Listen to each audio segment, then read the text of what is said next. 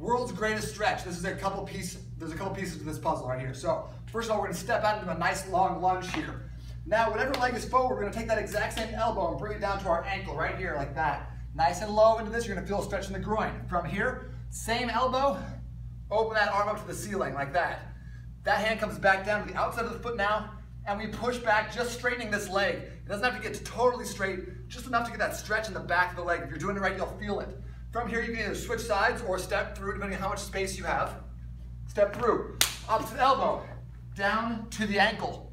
Open that side up, hand comes down outside of your foot, straighten that leg, stretch, boom. Switch sides, elbow, ankle, open, down, straighten. Moving through that. World's greatest stretch.